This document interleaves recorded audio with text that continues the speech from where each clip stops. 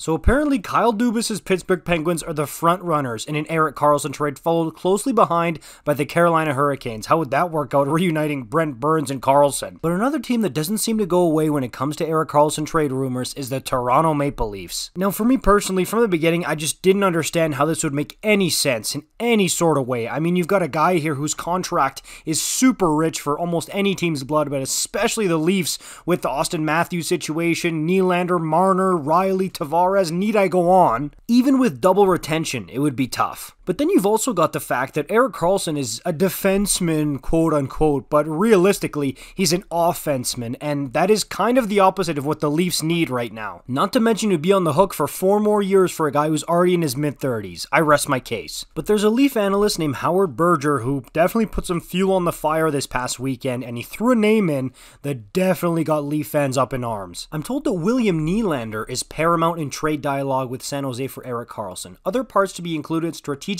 and financially, landing Karlsson might end the 56-year Stanley Cup drought. First of all, let's slow down a little bit. Personally, I don't think by any stretch of the imagination that Karlsson is the missing piece to help win the Leafs the Cup. But obviously, as you can imagine, the part here that really made Leaf fans' ears perk up is the inclusion of William Nylander to the San Jose Sharks. Now, as we know, the Leafs and Nylander are far apart in contract talks. Nylander wants over $10 million. By all accounts, the Leafs are not willing to give him that as of now. And allegedly, Willie's not willing to budge on that number. But as I'm sure you can imagine, multiple sports outlets, including some reputable ones like TVA Sports and the hockey writers, ran with this.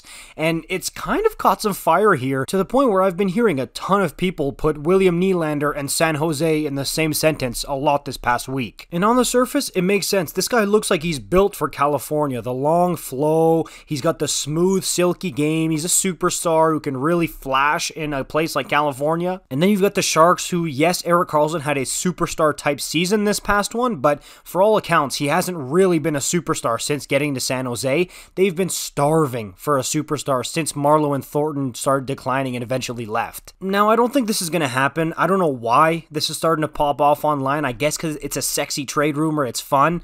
But to me, I don't see how this happens.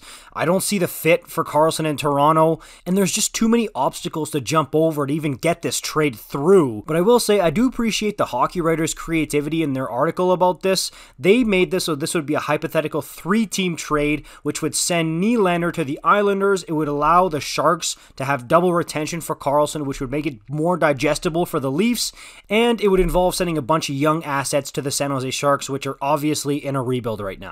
I just think that was fun, and while I don't think this is personally going to happen, either of these two trade rumors, I don't think Nylander is going to become a Shark or an Islander here.